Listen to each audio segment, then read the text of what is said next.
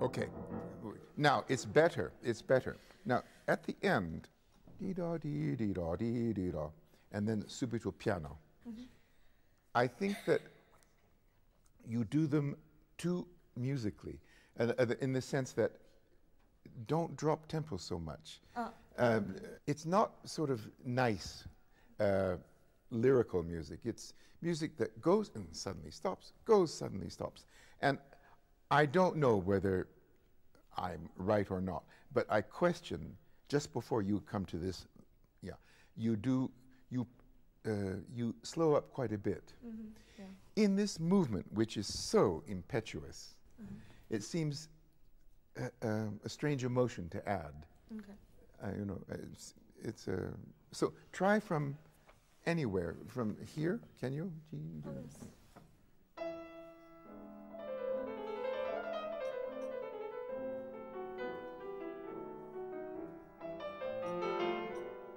Keep the tempo. Yeah. No, you see, it sounds too normal. Dee da dee dee da dee dee da da dee dee dee dee da.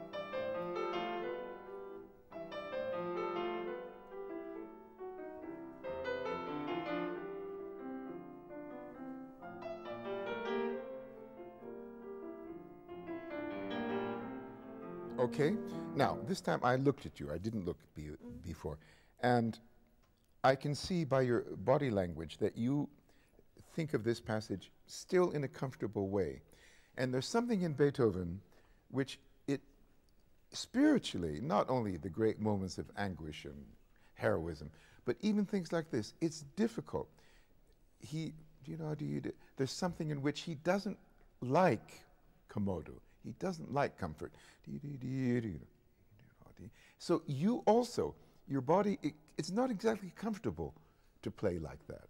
So try not to be so comfortable.